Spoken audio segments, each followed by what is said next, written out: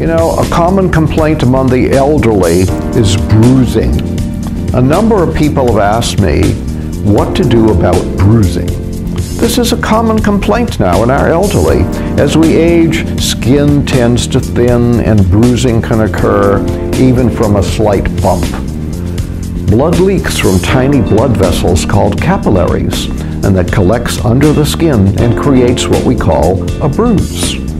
Bruising happens most frequently in people who are taking blood thinners or are taking low-dose aspirin. An obvious solution is don't take blood thinners or aspirin. There are safe and effective alternative solutions to the same problems. Drugs not required. Drugs are never required. Once you understand why we bruise, a solution can be found. Bruising is the result of what we call capillary fragility. Now, the capillaries become weak and easily broken, leaking into the tissue spaces. The solution is to strengthen the capillaries so they don't break when you hit them. Once you are bruising, it is necessary to supplement with essential nutrients.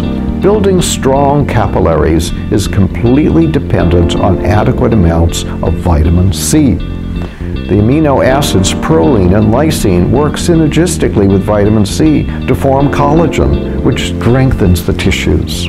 Flavonoids like quercetin, essential fatty acids, and zinc are known to help reduce capillary fragility.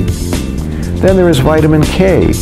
Many elderlies are deficient in vitamin K, and K is essential for optimizing the blood system. Doses of 50 to 100 micrograms of K2 per day have proven to be effective. On the bottom line, nobody should be bruising if they keep their body in good repair by giving it the nutrients it needs to build strong tissues. All aging and disease is the result of repair deficits. Read my book, The Great American Health Hoax. Learn how to keep your body in the repair mode so you age slowly and you don't develop the so-called diseases of aging.